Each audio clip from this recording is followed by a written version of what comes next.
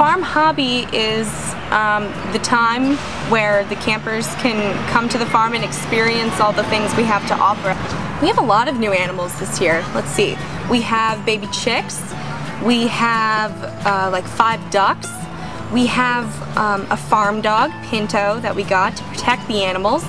And last but certainly not least, we have Gus the llama. And the llama is very popular.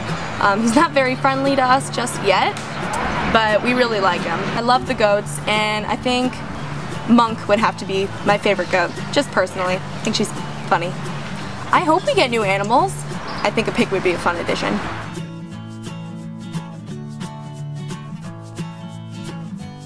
This hobby is disaster, and the kids learn outdoor survival, so they learn all the skills that they would need to survive out in the wilderness if there were a disaster.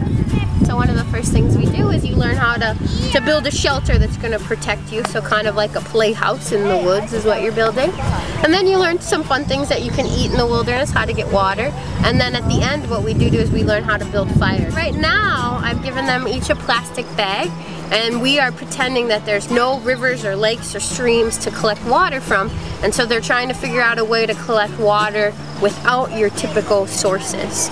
Tomorrow we're going to be going on a hunt for food, so we're going to be going on a bit of a scavenger hunt to find all of the edible plants in the area.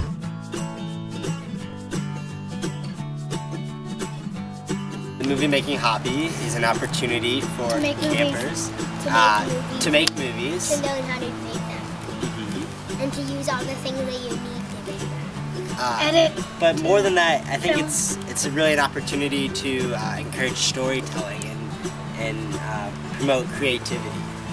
Well, movie making is a process. It's definitely not. You're definitely not doing the same thing every day. You're working on a different piece or part of the project. And I think kids would really enjoy it.